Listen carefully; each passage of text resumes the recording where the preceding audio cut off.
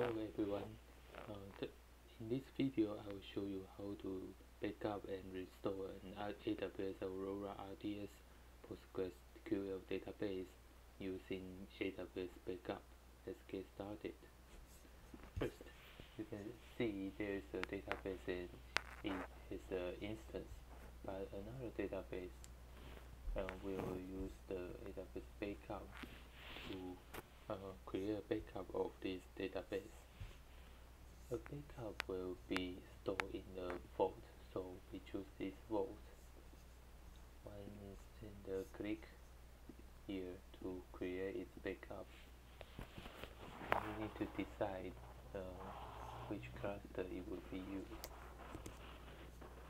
And as you can see, we can select the period of this backup. So let's create it.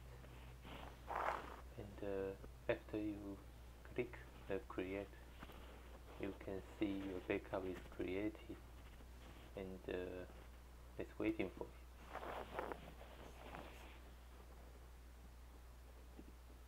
After it complete, we can see our backup is in the default vault, which is the first one.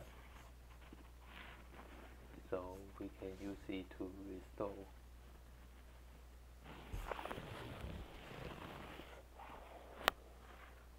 Here we enter the cluster name for our restored, and I will call it restore sample 1. And other settings, we are keeping the default setting.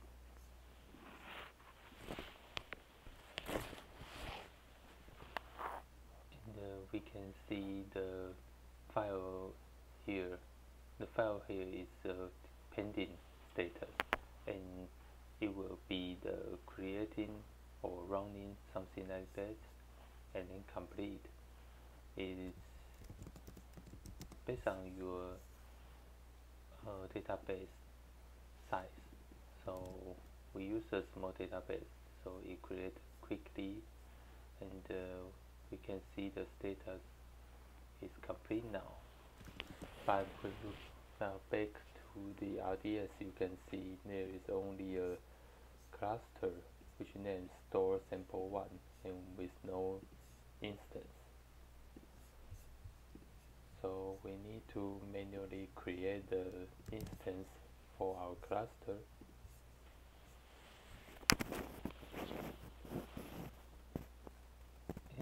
This script it was copied from the AWS tutorial, and I will paste it to below.